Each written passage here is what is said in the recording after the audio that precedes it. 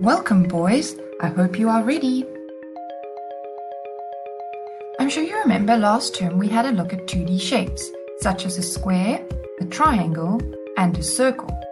Now I have a question for you.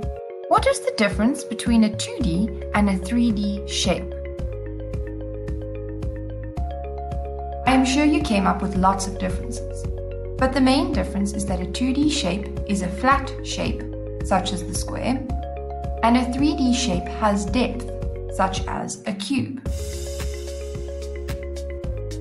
Let's take a look at some 3D shapes. Do you know what this 3D shape is called? It is called a cube. Well done if you got that one right.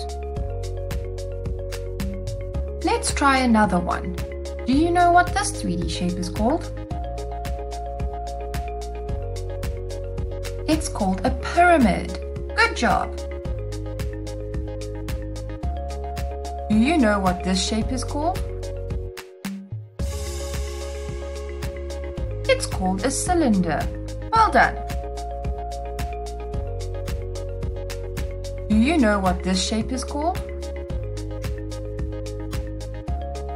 It's called a sphere. Good work! What is the name of this shape? This is a rectangular prism. It can also be known as a cuboid. Well done! What is the name of this 3D shape? It is called a cone. Great effort! Let's try one more. What is the name of this 3D shape? This one was a little trickier. This is called a triangular prism. Well done if you got that one right. We had a look at a lot of different 3D shapes. Now we have a bit of a fun challenge for you. You are going to go on a 3D scavenger hunt. You're going to walk around your house and find two objects that are the same shape as your 3D shape. For example, if we look at the cube, I could find a box and a dice.